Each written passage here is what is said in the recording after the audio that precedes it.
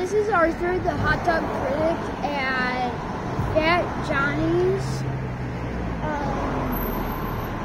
on Southwestern Street. Yeah. Today I tried their Chicago-style hot dog. I got it with no peppers.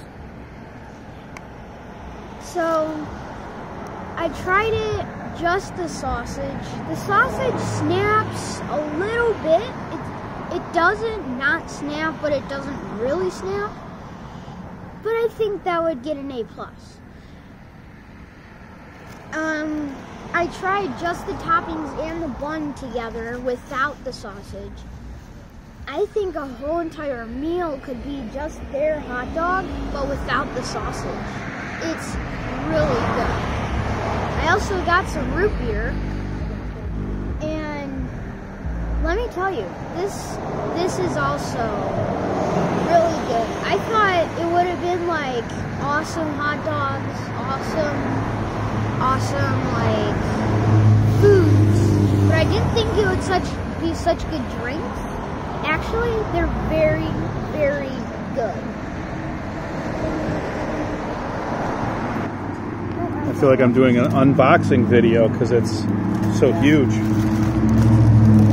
There it is, the Mighty Dog.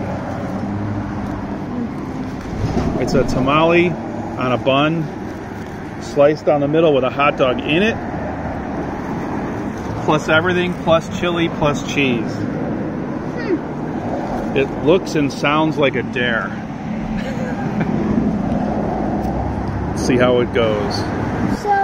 The place is, it's kind of like a stand building.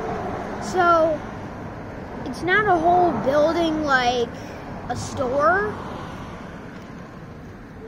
It's more of a hot dog stand.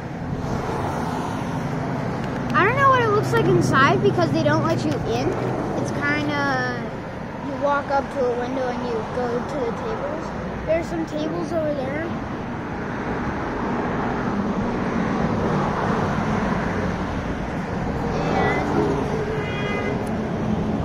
Yeah, I would rate this place A+, 10 out of 10, very good.